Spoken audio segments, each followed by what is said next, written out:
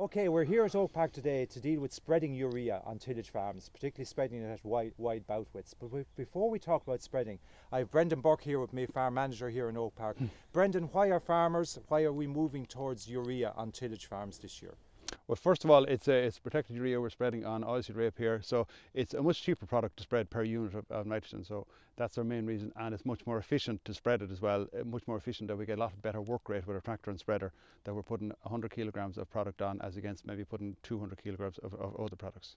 And Brendan, in the past, tillage farmers used to be concerned about spreading unprotected urea because they were afraid in very dry conditions they get ammonia loss. Is that a concern with protected urea? Well, it isn't as much on cereal as it is on grassland, but it is a better product to spread that way, that you have less issues with it, that the protected urea helps there. Yeah. When dealing with spreading urea, indeed in dealing with spreading any fertiliser product, it's a good thing to try and characterise the product.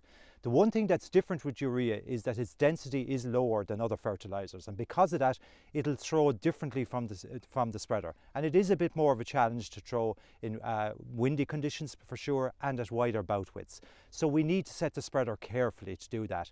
Most modern spreaders, you can set them for different fertilisers. You're talking about setting either the veins, using different discs, maybe different veins on it, and indeed getting a different maybe setting for the veins themselves, the drop point of fertiliser onto the disc, maybe the angle of the spreader. But to do all of this, the first thing we have to do is actually characterise the fertiliser itself. And by that we talk about the density of the fertiliser, but particularly the size distribution of the fertiliser.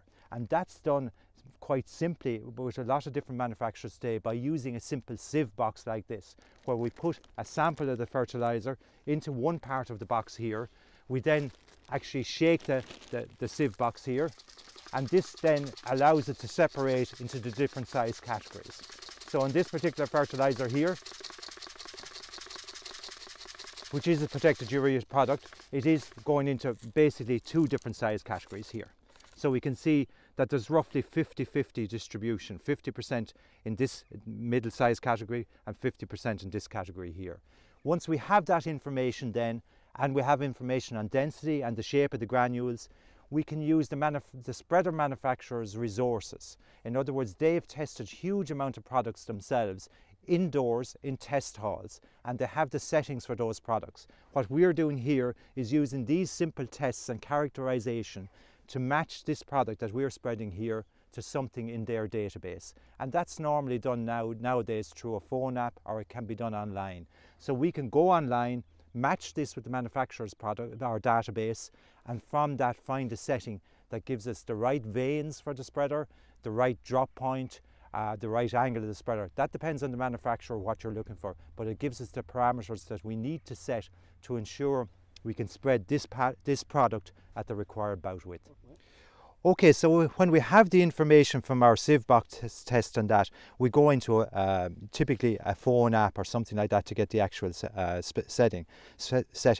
So in this case, we pick fertiliser analysis because that's what we have, we input that. So we go into the fertiliser analysis. Here it's asking us to describe the fertiliser. So in this case, that's granular urea, and they're quite smooth granules. So we select the granular smooth in this case. So this is giving us a representation of that sieve box that we had. And if we can actually enter the data here. So we had 50% of it in this particular size category, and we had 50% of it in the next category. So that's the size distribution we had. Okay, so we proceed on to the next one here.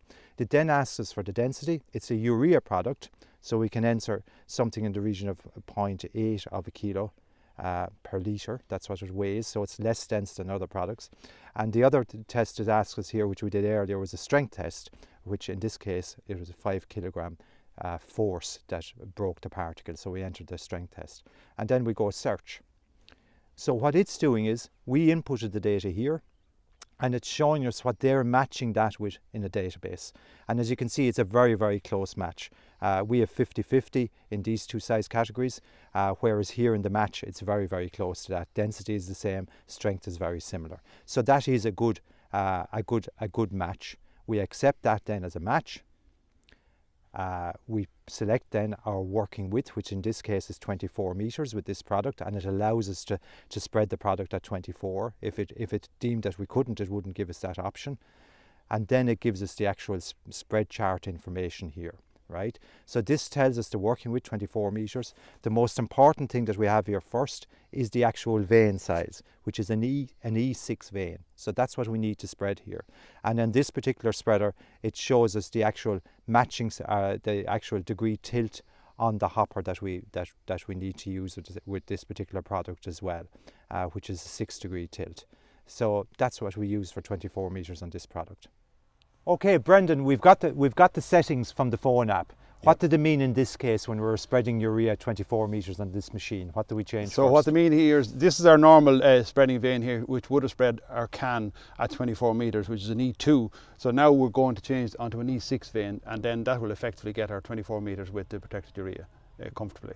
Okay, and while we're here at the back of the spreader, in terms of spreading height, yeah, we have that set as well. Now it has to be tilted, as the app said, so we've tilted 6 degrees at the front, and then we'll get the proper height then for the spreader over the crop then as well.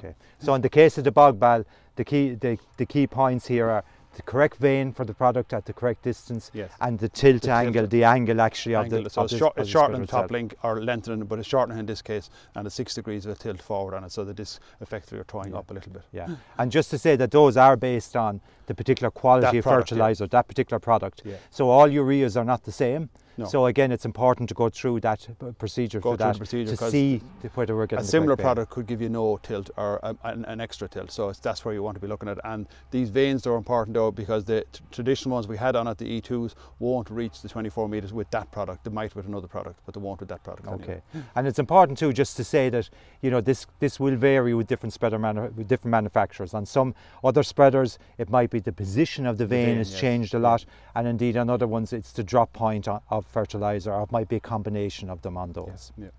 So as a further measure to ensure accuracy, some manufacturers, some of the spreader manufacturers will suggest doing actual tray testing or an element of tray testing.